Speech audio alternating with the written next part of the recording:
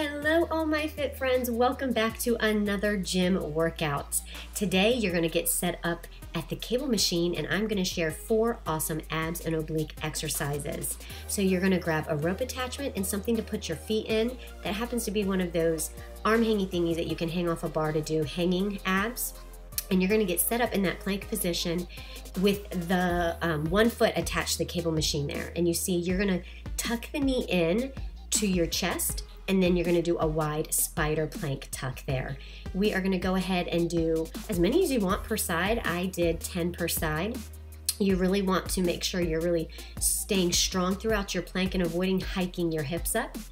So that you kind of find that sweet spot of the height of where the cable machine is hanging, that attachment is hanging. But just hang tough there, you can do it, really focus on squeezing those abs and obliques. So you're gonna make a quick adjustment and you're gonna switch to the rope attachment, and you can see I've moved the cable pulley up because we are gonna do kneeling weighted crunches.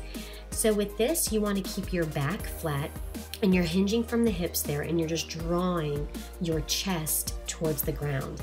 Now these are great to also play with the rhythm, and you can do eccentric motions where you go down really slow and return up to the top position really slow, and you're really gonna feel the burn that way too. Today I just did a regular tempo of like 1 to 2 counts down and up, and you're gonna bust out 20 of these.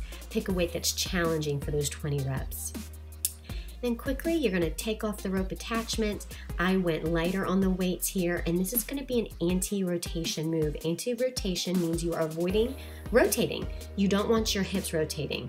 You wanna try to keep your hips square to the front as that arm goes across your body. You're really gonna feel the obliques with this one. The obliques are what are helping you stabilize and avoid rotating those hips and knees. So you're gonna make sure you do the same amount on each side. I did 10 per side.